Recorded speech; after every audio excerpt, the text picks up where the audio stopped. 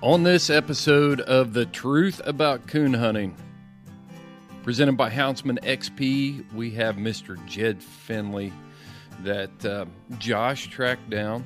And the thing that I remember about Jed when I first became aware of him, he was kind of the guy that brought a business model to competition coon hunting with his trademark that's actually called Trader Inc. You're going to hear that whole story, and Josh is going to bring that out for you. This is a great place to get this segment of the Houndsman XP podcast started with Jed Finley and Trader Inc.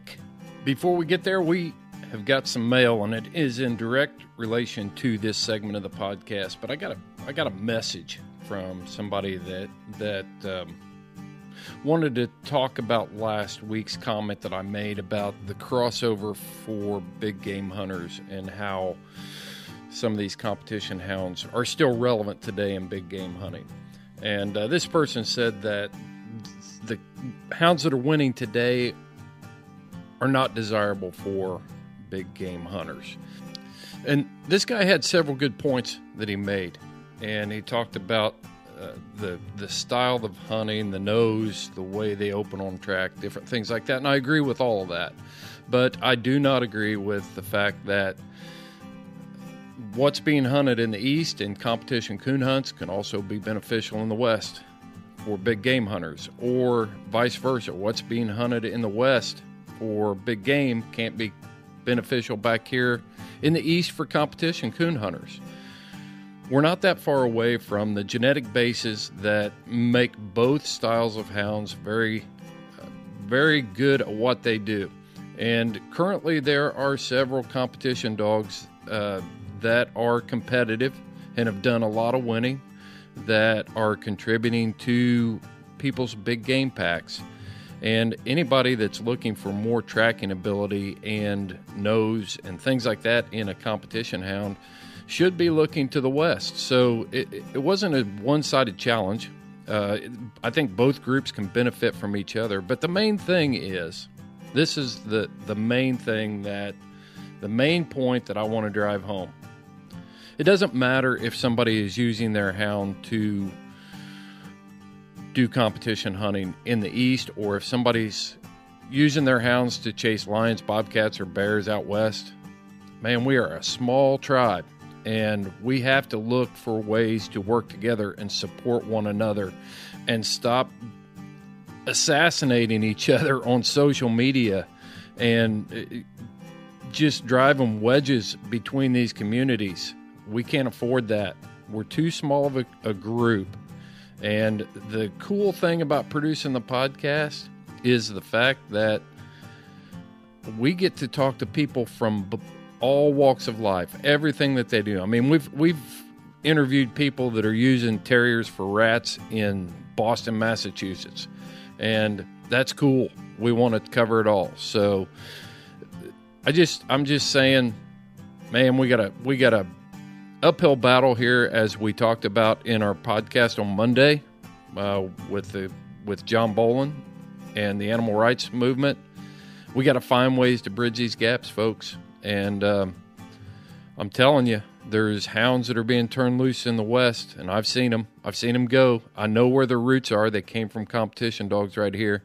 And there are several things that they could add to my coon dogs in the East, and I think there are several things that my coon hounds in the East could add to big game hounds in the West. And we've actually got that going on right now. I'll keep you updated on it. But guys, that's just our mailbag this week. And I really appreciate, I'm not going to mention the name. I'm not trying to pick a fight with anybody. I'm just trying to answer some mail and give you some perspective. And feel free. I mean, reach out. Message me. Email me. Seth, Shorty, any of us. I mean, let us have it. We want to hear what you got. So, thanks for that correspondence.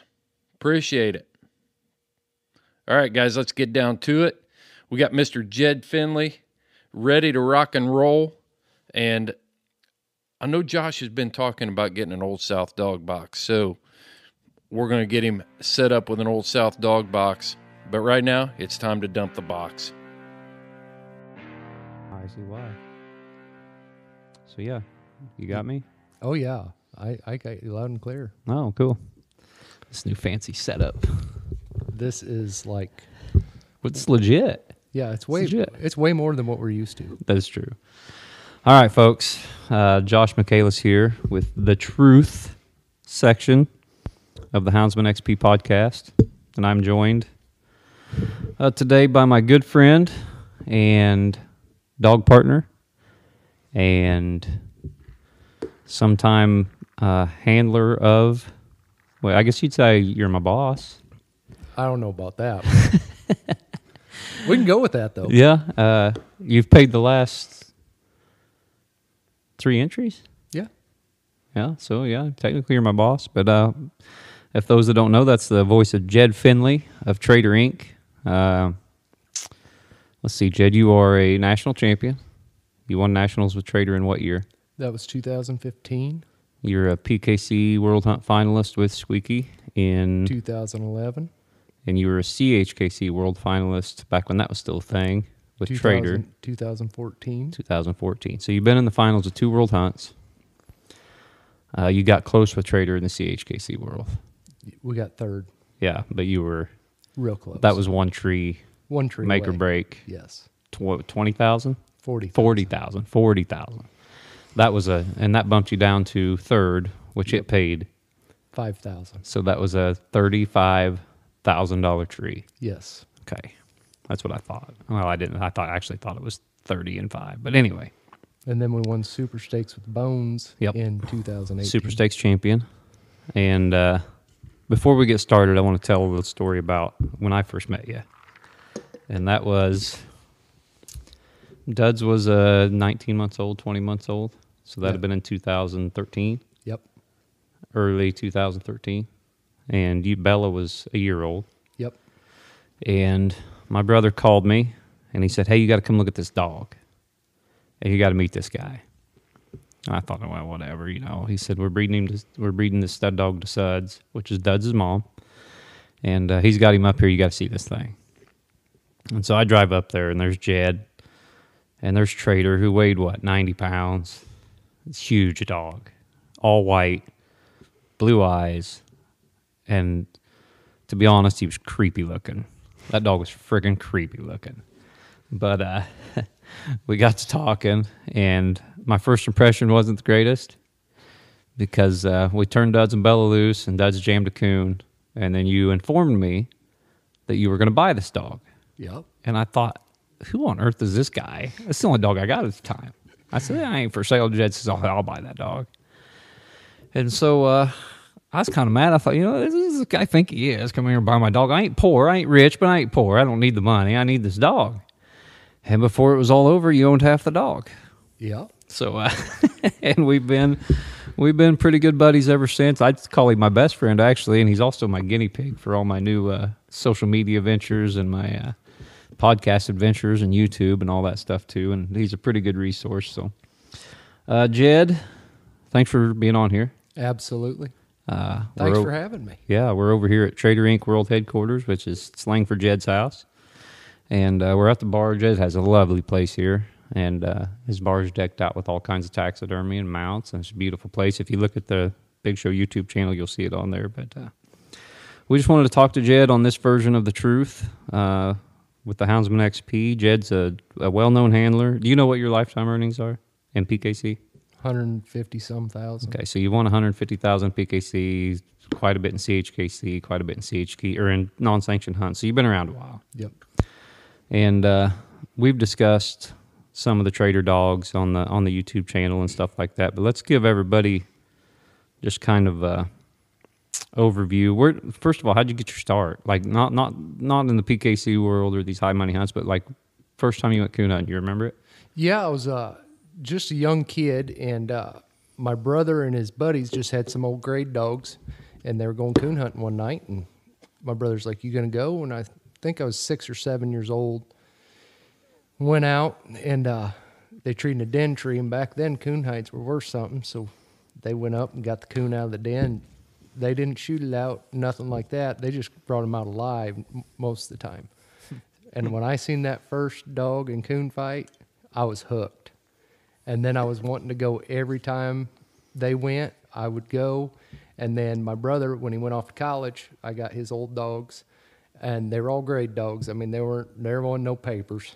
And Howard Thompson, where he was getting his dogs from, had the papers, just wouldn't give it to him. So then I got to be friends with Howard, and then I got into some registered dogs and started hunting UKC. And from there, it was, pretty much history. I was so hooked at that age, but when I could start driving, the weekends, I was coon hunting.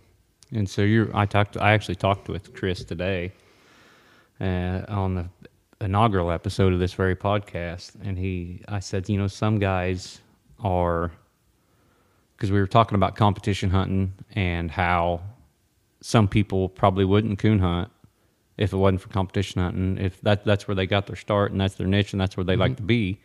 And so that's what keeps them going, you know.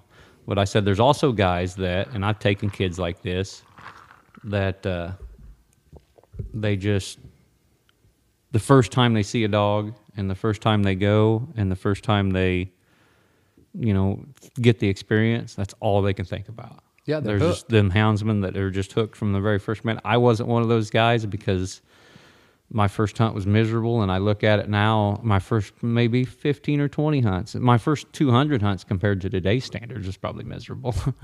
But, so you were one of those guys that just decided, once you've seen that and you experienced that, this is what you wanted to do a lot. Yep. And I mean, I still, if there wasn't competition hunts, I'd still be pleasure hunting all the time. That was a question I was going to ask. This question I'm going to ask everybody on this, because there's some guys that, and there's nothing wrong with that if it wasn't for competition hunts, they probably wouldn't even hunt. But so you started with, like we all did, or 90% of us, old grade dogs. Wasn't your family, your dad never coon hunted, your grandpa, nothing like that? Grandpa did, but not my dad. Yeah. And then my Grandpa pretty much quit before I got Yeah. into it. I still got his old light, his old wheat light. That's cool. It is, needs a little battery acid to get fired back up, but I don't think we're going to do that. What kind of dogs did you guys start with? You said they were grade dogs. What breed were they? They were walkers. Was they? Yep. And then once I got into it, I switched over to the black and tans just because everybody had walkers. And so I wanted something a little bit different. And when I switched over to black and tans, I really liked their mouths and everything. And then they became hard to find. A good one. Yeah. So then, and I was in the competition aspect of it. It wasn't just about pleasure hunting anymore. I wanted to compete. So I went back to walker dogs, and that's just the way it is. I mean, I'd still hunt anything. I don't give a crap if it was pink, purple, or blue. I mean, I'm going to hunt if it's a winner, but I just can't find that right one that's not a walker. I remember years ago we were looking for a black and tan female to cross on Trader. Yep. You wanted to cross a black and tan female on Still Trader. looking. So you're not exactly a treeing walker, breeder, and fancier purist or anything like that. It doesn't have to be. Absolutely not. If they tree coons, I'll own it. You just want to cash them checks. That's right. So, and Finley, quit drinking your drink right next to the microphone. All I can hear is your ice rattling. Hey. If you're around me and Jed, and these guys have been around us at these hunts, so these guys, we argue a lot. We do argue a lot. Yeah, we argue a lot. But what about your first, I know the story of your first competition hunt you went to, but what about the first cast you handled in? Do you remember it? The first cast I handled in was a UKC hunt, and I still remember the two people I had to hunt against. And in Iowa at the time, it was Jay Thomas and Johnny Ferrari, and they were both Englishmen. They're not from England, but they were English hound hunters. They had English hounds. They're Englishmen. They're Englishmen. I was picturing, hello, mate. No. But they were, I mean, they were big into the UKC, and me, I didn't know nothing. Well, that night, Kelly McCombs ended up going with me on the cast because they didn't have enough, or they took a dog out or something. So he drove me into the woods and everything. And how old were you? 14. And I drove to Boone, Iowa to the hunt. Your dad just let you take the truck, or did you just take the truck? I think we just slipped out somehow. I got you. Yeah. I got you. So I went to that hunt, and I mean, granted, I got throttled. Didn't know what I was doing. Dog did a fine job. Yeah. The handler did horrible. But, I mean, I got a lot of lessons about the first 25 hunts I was in. And a lot of it was, you know, I thought people were doing stuff to me and stuff like that. It was just I didn't know. Yep. I mean, I was being retarded, basically. I didn't understand the rules. I got scratched in one hunt. I was winning it, and I thought, oh, man, I'm in good shape. You know, I'm going to win up my first hunt. Go to the tree, start squalling, get scratched, you know. How many casts were you in before you won one? I think 30. I bet I was pretty close to that, too. It was a lot. Well, it was a big deal when you won, too, wasn't it? Oh, Did, man. like, your parents get all excited? Well, not really my parents, Yeah. but, boy, I was sure excited. Oh, I yeah. even got a picture. Really? Yeah, it was a big awesome. deal to me. I know when I was coming up and I was following my grandpa to these hunts, he never won. I think maybe he attended over 100 casts, and I think he won 3 of them. I still got all the trophies at the house, and I think I was probably in 30 of them too before I ever won a cast. And I remember it. And give shout out to Tim Seals. Remember Tim Seals? Oh, yeah. Tim Seals was in that cast, and he was part of the reason I won. I was hunting a dog called Missy, and she got in there, got split, had a coon, and another cast member didn't want to see it, and Tim physically drug him around the tree and pointed his eyeballs at it and asked him if he's seen it now, and he did. Tim kind of a rough dude anyway. Good dude. I liked him. But, yeah, guy seen the coon, and I won the cast. I still remember it. So you won your first cast at 14. What dog were you hunting? Back then, I was hunting a dog called Chief. Walker dog? Walker dog. I don't even know if it was correctly papered. That's all I know is his name was Chief. I was hunting him for a guy called Chad Mason. Yeah.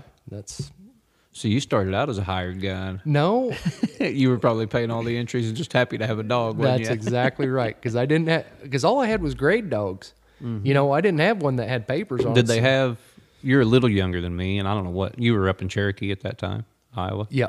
Yeah, so you were way up in Northwest. Did they have grade hunts and grade casts? Those all stopped. Yeah. And see, I was right at the tail end. You know, when I was like 10, they were still having a few grade casts, and I remember when they first stopped having grade casts, and we had one dog that was a pretty good dog that we couldn't hunt anymore, and Grandpa was all mad because that was our best chance of winning a trophy. Yeah.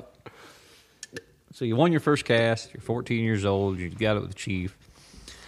And so you started kind of the same way a lot of these guys started, you know, just hide hunter, went to some hunts, got hooked. What was your first big winner, the black and tan female? Yeah. What was her name? Hope? Hope. Yeah. Yep. She was the first one when I first started going to Texas. She was the first one I started taking down there, and she performed really good down there. And actually, your brother and I, that's where we become really good friends, was actually, you know, in Texas. Yeah. And then after that, he had old Skipper down there. Yeah. And so it was a long time ago. He had ago. Skipper down at the Lone Star? Or was it Deuce? No, it was Skipper. It was a Skipper? Yeah. That was a long time ago. It was a long time ago. That'd have been an Because it was, and then he had Snickers right after that. Yeah. That's how long ago it was. Snickers was before her time. That was a kind of a wild... Yeah. Go yonder. She was a nice dog. I like Snickers. She's kind of crazy sometimes, but she was a good dog. And so you got Hope, the black and tan female. You started winning with her, and then you got your hands on Whitey. I went from Hope to Whitey, yes. Yeah. And Whitey's what really started the whole Trader Inc. franchise. Absolutely. And I never got to hunt with Whitey. Trader was a 4-year-old. I think he was Yep. out of Super Stakes and stuff whenever I first Yep. started hunting with him. And Whitey had passed. Yep. And so I never got to... What was Whitey like? He was just get by yourself, nothing flashy. He got struck a lot better than the rest of them did. But he was nothing flashy, just fall through the country, tree your coons, just an old style coon dog. A lot of people loved him. A lot of people hated him because he did make you walk. I don't hear hardly any bad about Whitey. Every time someone talks about Whitey, a lot of people liked him better than Trader. Yes. And I think I may be going out on a limb here, but a lot of people liked Whitey better than Trader because they didn't like you. I would say you're 100% correct. I would say that had 99.9%. Because when they describe Whitey, and then I think of Trader, they remind me a lot of the same kind of dog. You know, they'd get deep, but Trader would treat coons close too. Yeah. A lot of people that didn't get to pleasure hunt with Trader didn't realize what he treated. We were hunting one night with him and Dollar. He treated like 7, 8, 9 singles or something like that, and never got over 400 or 500 yards from us. Yeah. And all this time, Dollar was running through the country and treating one coon. Yeah. And so not everybody got to see a lot of Trader. But another thing, when we talk about that, is you know as well as I do how different these dogs are behind the house as opposed to 8 hours from the house. Oh, absolutely. And Trader, to me, was night and day. Yep. So what was Trader like? So Trader would treat coons close, and he would do some goofy things when he wasn't in a cast sometimes. But what was he like whenever you turned him loose when the pressure was really on him? Usually 95% of the time, when it come down to you got to win, Trader would do it. And I don't know how the dog come up with it, but when you line him up against 4 dogs or 3 other dogs in a 4-dog cast, and you are away from the house, a different style of dog come out. And he found ways to win. He treated a lot of coons, and going to this hour-and-a-half cast stuff really has hurt us because our dogs are more they were trained to be 2-hour dogs. So trained or kind of just that style to begin with. They might be more that style. Yeah. But the biggest thing with them is right at the end of 2 hours, they were always getting treat. It's like an internal clock that they got, like hour 54 minutes. Yeah. It seems like boom, they're getting treat. And you run in it with rain. Shock does it a lot. Ralph does it. Bones does it. Trader did it. I don't know how many casts I won in the last 5 minutes, but it was a bunch. Yeah, and Bella was the same way too. I always felt like if I could just be within one coon with 10 minutes, and Rain gives me that same feeling now that I'm handling her some for you and Chase. If I can just be within one coon, all I got to be is within 100 with 4 or 5 minutes to go, and I feel like I can win that cast. Yes. I feel like you really got to blow me out, and you got to beat me by 2 coons or not let me get my hands on my dog to win. And I think Trader was kind of that style, and it threw it in his pups. But one thing, so you went on to great things with Trader. Trader won $40,000 or something like that. Yep. And you raised pups with Trader, and Whitey, Trader was out of Whitey. And then you I want to talk about what I consider, and this is arguable because there's been a lot of great treeing walker litters out there, but arguably the best litter to ever be produced was Trader and High Times Lights Out Liz. Yes. Now, run through the numbers here with me. We've got Shock, who's a platinum champion and won over 50,000. And what's the other? Bones. Bones is a platinum champion and won. He's over 30,000. Ralph is a gold champion. Gold champion, so he's over 10,000. I don't know. Yeah. Exactly. Scent is a gold champion. And 401k is a silver champion. So 5 of those, and she's pretty close to a gold champion, right? Yes, 401k is. Yeah. Yes. So there was only 6 pups in the litter. Yes. 5 of those, 2 platinum champions, 2 gold champions, and a silver champion that's nearly gold. Yes. And that is unheard of. Yes. And that is, we talk about breeding these dogs, and you hear, they'll just breed to whatever pays them, and they'll do this. And some guys do, and they've had success with that too. I'm not knocking it. But you took a different route with your breeding program at Trader. How many pups does Trader have on the ground? And I told Jed before I come over here, I said, you need to get Trader's numbers before we get here. So he don't know these off the top of his head. He's not that vain. So he's got 46 pups. Yes, this is confirmed by Brandy at PKC. Yeah. He's got 46 pups on the ground, 188,760. Did you do the per pup? I can't do that in my head. Per pup, it was over 4,000 per pup. So it sounds like 4,400 or something like that per pup. Yeah. And that's an insane number. For the listeners that aren't familiar with PKC pup earnings and stuff, that's crazy. That is probably as far as any dog that's had more than one litter, that's got to be about tops. It's got to be close. Yeah, I haven't looked at the numbers, but I think there was one dog that had like 7 pups and had $70,000 won or something like that. So it was 10th, but I think he was second last time I looked, which was quite a while ago. And so with Trader was hot. Trader had stud ads in the bloodline. He had it in the Cooner. You had people calling, blowing your phone up, I want to breed to Trader. And what was you telling most of these people? Well, at first I was all about it. And then the more people called, I just couldn't deal with it. Yeah. I mean, I'm not, for those that don't know me, I'm not a great public person. You're not. I'm not you're my PR man. Yeah, when Jed's it comes people down to skills are terrible. I mean, when I'd get called and asked a question about him, what's he look like? I'd be like, are you shitting me? We'll beef that out. But I mean, look in the book. You can see what he looks like.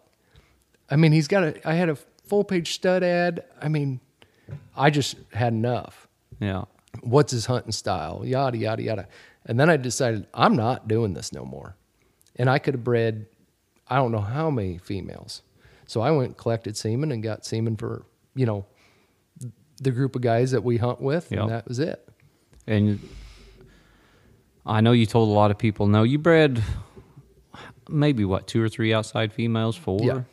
I think we've bred 4 outside females. That's where Rain was Rain's mama, Wipeout Chunky. Yep. She's an outside cross. That worked well. And then Hellbilly Lily, which Razor's mama is. Yep. That was an outside cross that too. Worked pretty well too. The Razor had a litter mate that was pretty good too, didn't he? Yeah, there's actually 4 out of that litter that were really good. Yeah. 2 of them got killed at a real young age. Yeah, and see, that's the thing. You see 46 pups, but how many do you think are still living out of Trader right now? I think right now, there's only 20-something. Yeah, because like T2 got blasto and died.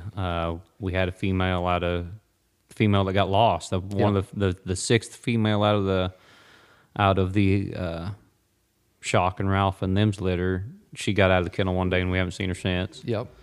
And some of them fell out of a tree. Yep. Yeah. She broke her back and they had to euthanize her, which was a bad deal. And that was a good coon dog too. Yes. And she was pretty young when that happened, 3, I think. Yep. And then there's a lot of them that went to people. They paid a good amount of money for them, but then they didn't hunt them. Yeah. And then we ended up with them back, and gave them to a youth hunter. Yeah. If you look at Demon, I mean, Demon can tree coons. He's won some money in PKC. Dream's another one. Yeah. I mean, we got some good ones that we got back. They just didn't have the start that the rest of them did. And the thing that I love about all of them, they still have that same natural talent, but they're more country coon dogs because they haven't been prepared for a competition hunt. Yeah. Let's talk about that. People, and I tell people all the time that a meat dog and a competition dog are the same thing. Mm-hmm. These dogs can fill a truck bed full of coons. Yes. And we proved that, last December? Yes. We took gold champion Ralph, silver champion King, nearly a silver champion Con, and Oddball, who actually is a country coon dog that could win anywhere. Mm-hmm. This is a good dog, and we treat 22 coons in one night by 2 a.m. Yes. So it ain't like these dogs are treating a bunch of slicks and they're doing crazy. These dogs can fill a truck bed full of coons. Mm-hmm. But the difference between the guy that's treeing 200 or 300 coons in a season and a guy that's traveling down the road is a big one, and it ain't because of talent. Mm-hmm. It's because of what? Being prepared to be hauled in a dog box. 95% of these dogs that go out on the road, they got to love a dog box. If they don't love the dog box and they want to sleep in it all the time, you let them out of their kennel and you go put food in their kennel and they go to the dog box instead. They got to love the dog box and love to be on the road. And they got to love uncomfortable situations. Yep. Because these dogs are under a lot of pressure. They're not turned loose in the same place. They're turned loose a long ways from the house, so it's different.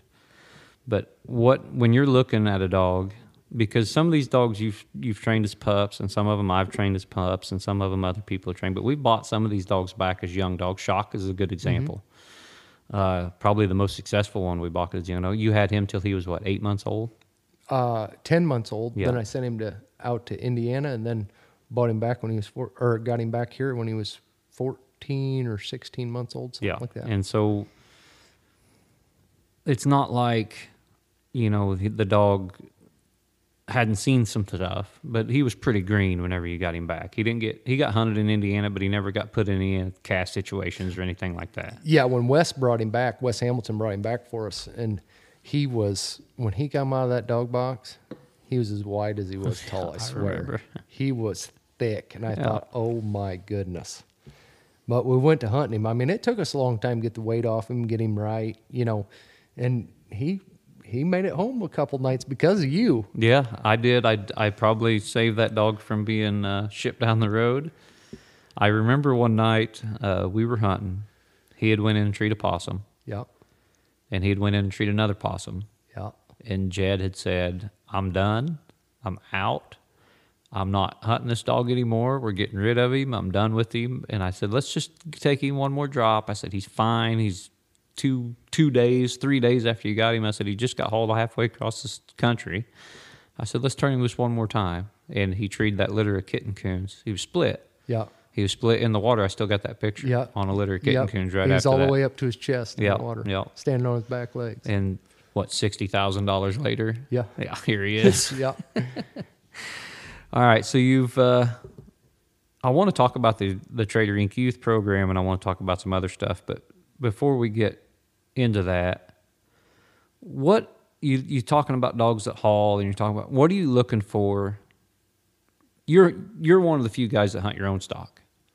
You started with Whitey, you went to Trader, now you're Shock and King, so you're 4 generations away from your original dog. And not very many guys that are hitting these hunts do that. And that's not a knock on anybody, but I think of you and Cable and Jess Dickerson still hunting stuff that goes back to Old Naylor. Mm-hmm. There ain't very many people that are at a $6,500 Pro Classic with the dogs that they bred. Yeah.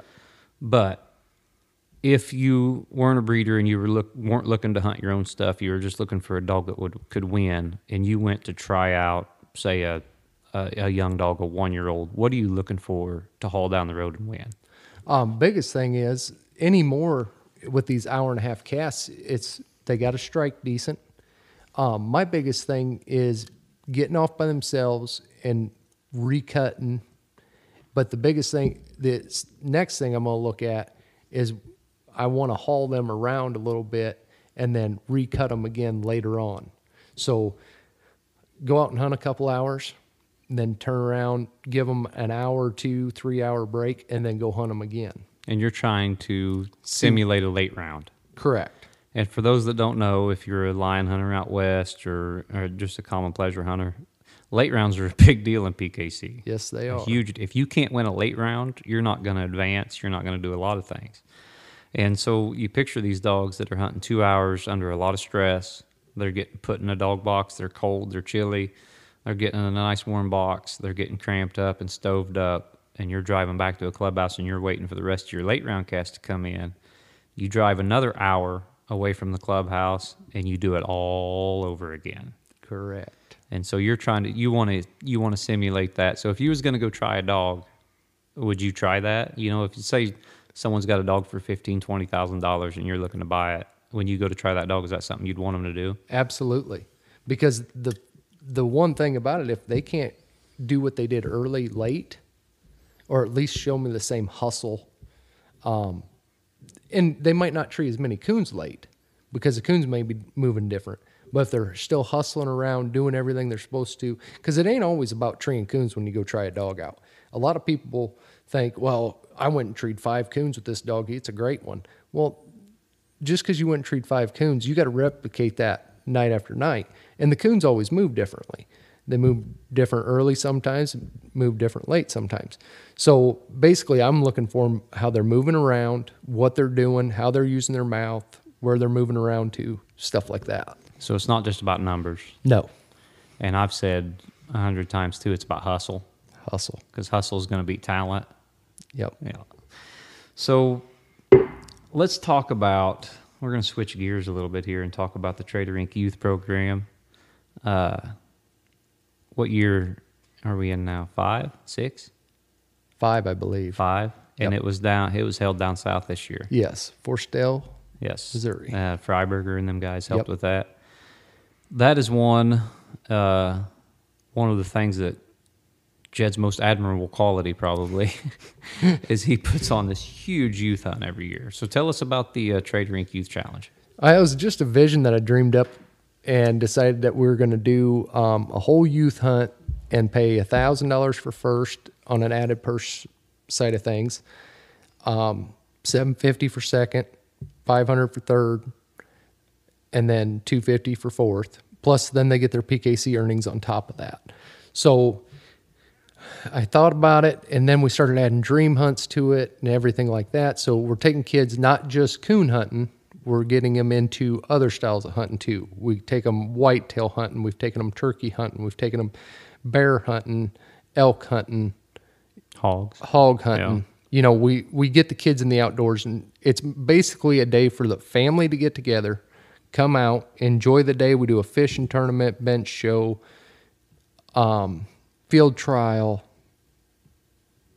everything that you can think of. I think we had Treeing contest. contest, Yeah. tons of prizes, and just make it a what's- family event. What's the entry fee for that?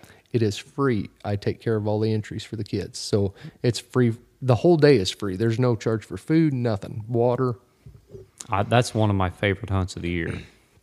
We have a great time at that, and I think I wasn't able to make it down to Forestell this year, but the last one we had at Mercer, would we have 80 entries? 80 entries. That's pretty good Yeah. for a youth hunt in the middle of a pandemic. Yes.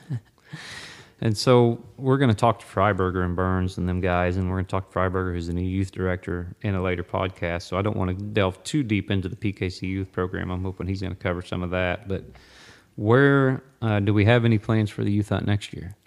Youth hunt next year, we're going to probably keep it in conjunction with the Missouri State Youth Championship. It seemed to help the draw for the youth championship.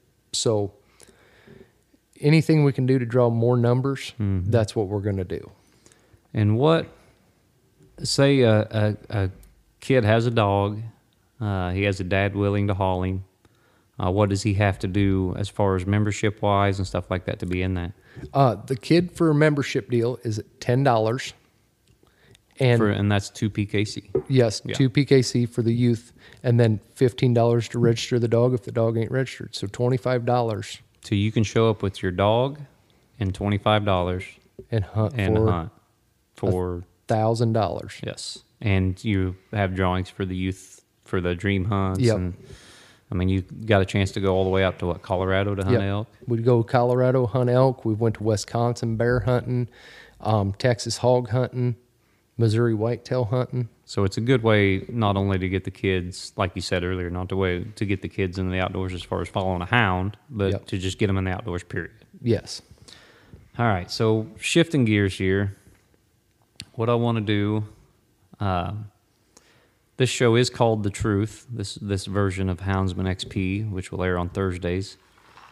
So we want to dispel some myths about coon hunting, and most specifically competition coon hunting. So I'm going to read you a quote from the internet, from the Facebook, about Something that I do not have. Yeah, no, Jed does not have any social media, which is probably wise considering Jed lacks a filter. But I'm going to read this from the Facebook. Let me see if I can get it pulled up here. And it's going to be a quote about competition coon dogs and their style, or whatever, something about competition coon hunting.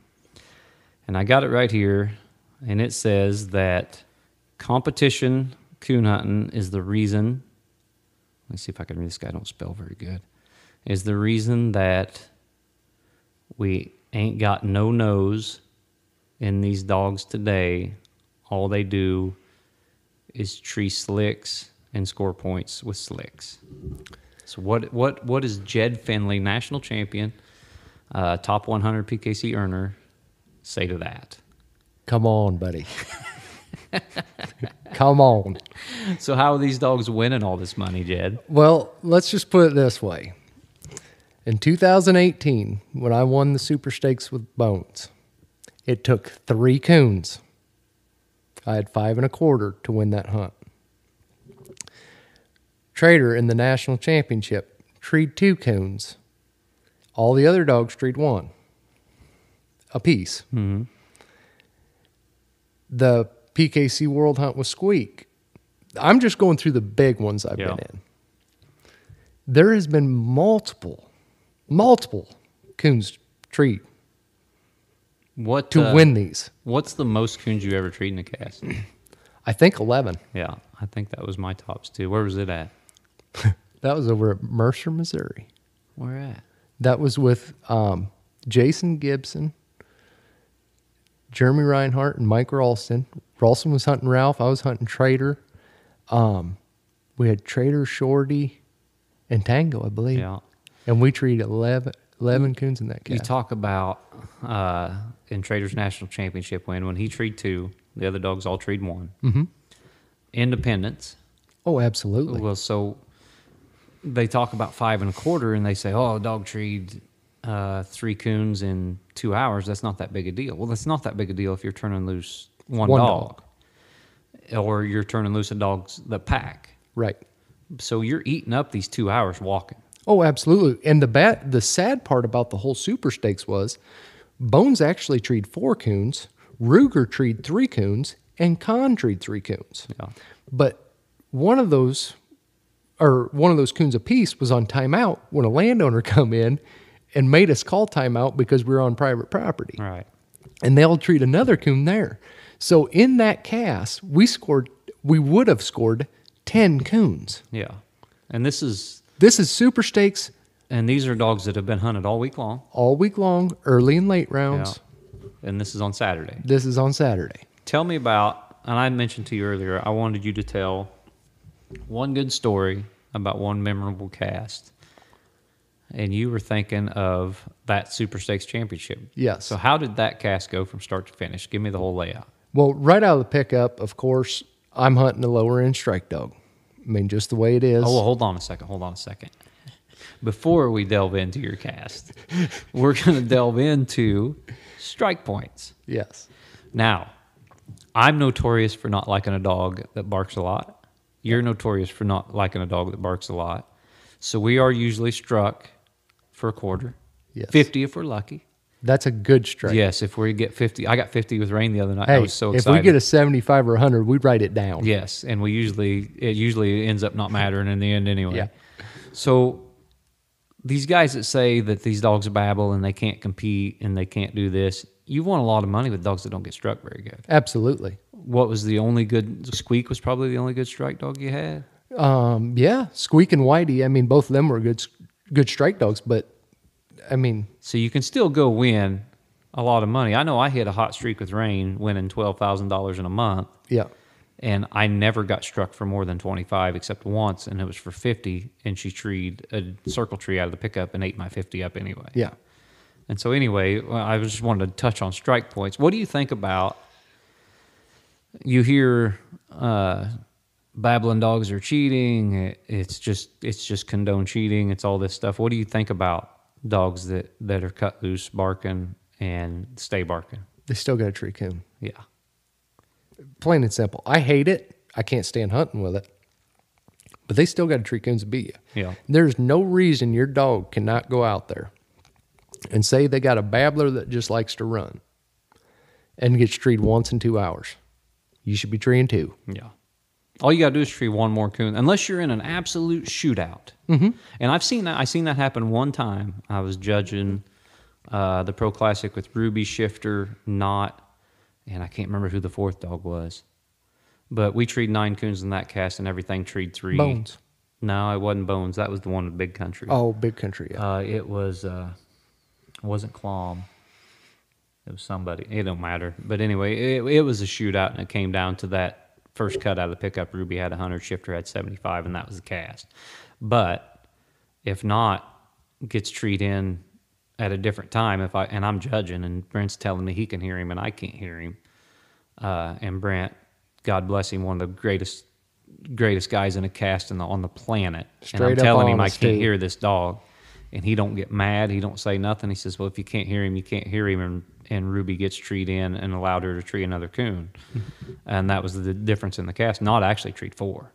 But everybody got put on the paper for 3, and we had a big shootout. And that strike out of the pickup was actually the difference maker. But that don't happen very often. No, it don't. You know, you should be able to tree one more coon than that dog was struck for 100, no matter where you go. Absolutely. Okay. If your dog's operating. Yes. And if it your has dog's hustle. operating. And so I just wanted to clear that up, I Yep. guess.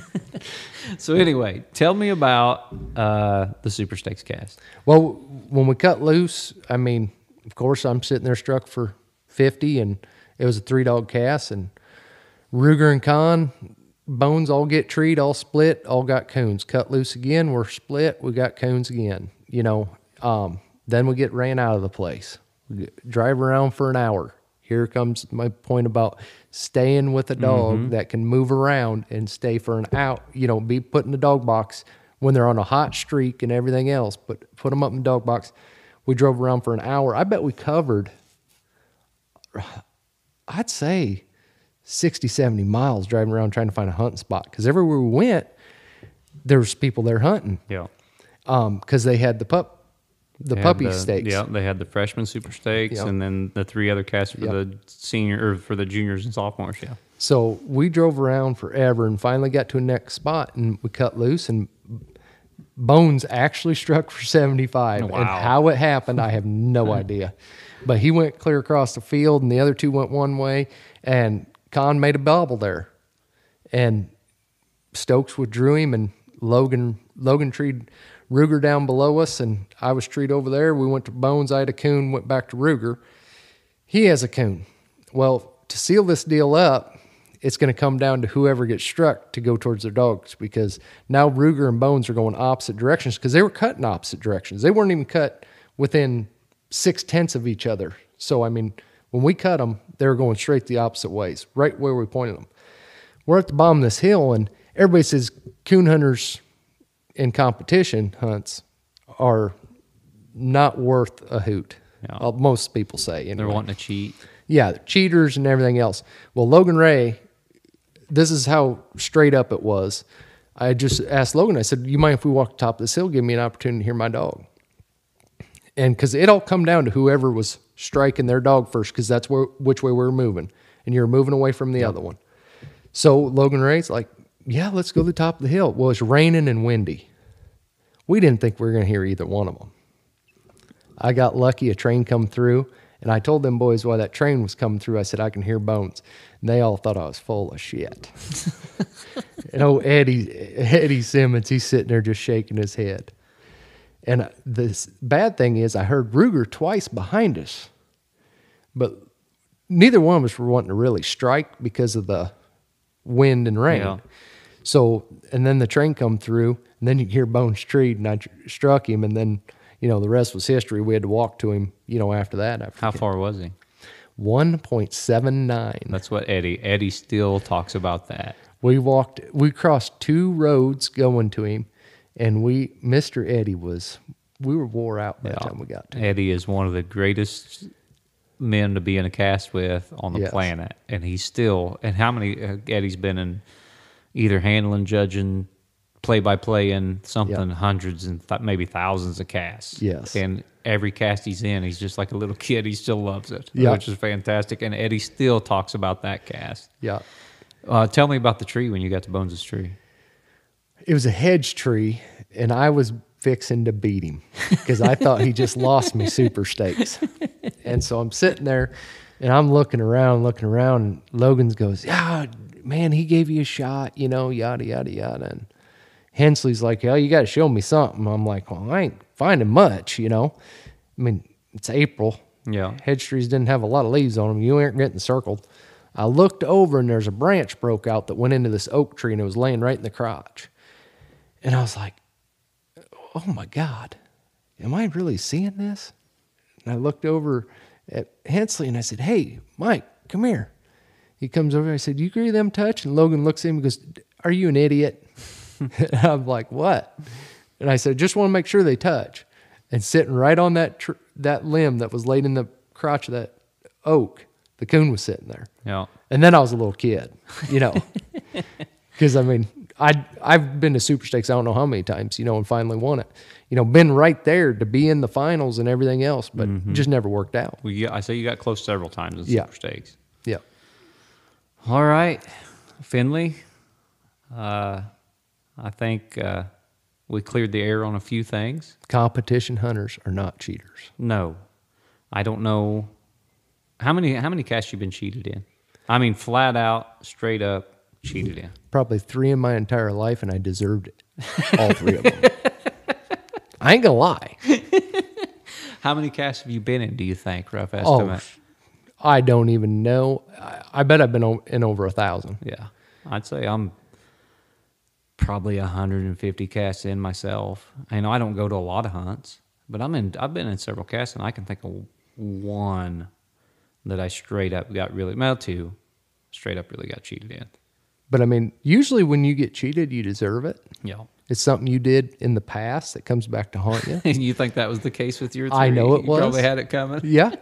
And the thing is, you just take it and you grin and you go on. Know how to lose. We talked about Yeah. that. You got to know how to lose. The thing is, when you get on a winning streak, you're on a winning streak. When you're on a losing streak, you're on a losing streak. One more thing before we wrap this up.